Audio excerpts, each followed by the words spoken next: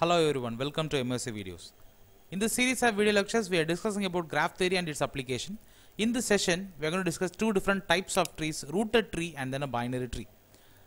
So a tree in which one vertex is distinguished from all the other vertices is called as a rooted tree. So these are the examples of a rooted tree.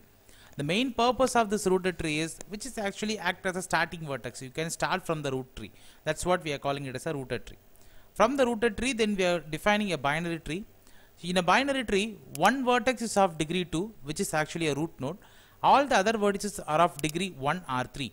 The number of vertices in a binary tree is always an odd number. This is one of the important property. Why it is odd number?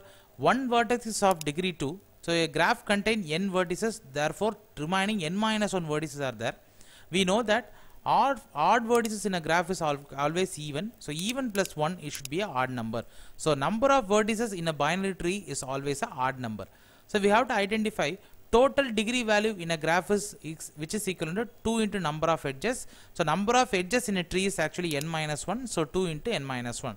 So we are considering there are three types of vertices are possible. One vertex is of degree 1, another one is degree 2, another one is degree 3. Total number of vertices with degree value 1 is, we are considering it as P. So P is actually pendant vertex with the degree value 1. And total number of vertices of degree value 2 is actually 1 because it is actually a root node. Total number of vertices with degree value 3 is, total number of vertices is n. And then this 1 is actually indicating the degree value 2 vertex. This P is indicating degree value 1. So now we substitute in the equation 1 star P, which means that degree value is 1 and into number of vertices the degree value 1, which is P. And degree value 2, and we are having only one vertices there. Degree value 3, n minus 1 minus P, and then 2 into n minus 1 is total degree value. Now we solve this equation, we will get the result as, so total number of pendant vertices in a binary tree is n plus 1 by 2. Please remind this, total number of pendant vertices in a graph is n plus 1 by 2. Then binary tree can be represented in different levels. So by using the formula, we can able to identify maximum level needed and minimum level needed. So maximum level needed to construct a binary tree for n vertices is n minus 1 by 2. The minimum level needed is, it is actually a Ceil function of log 2 of n plus 1 minus 1.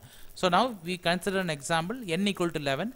To represent this 11 vertices binary tree, we require at least 3 levels. Minimum at least 3 levels is needed. Log 2 of 12, which must be something around 3 point something, so it will be converted into 4. 3 point something minus 1, so we will get the value as 2 point something. So it's a Ceil function, so we will get the degree value as 3. To represent a binary tree with 11 vertices, we require 3 levels. And then if I am using a maximum number of level needed is 11 minus 1, we require at least 5 levels to represent the max. So minimum number of levels is 3, maximum is actually 5. This is what we are saying as a binary tree. Thanks for watching. Keep on visiting my channel.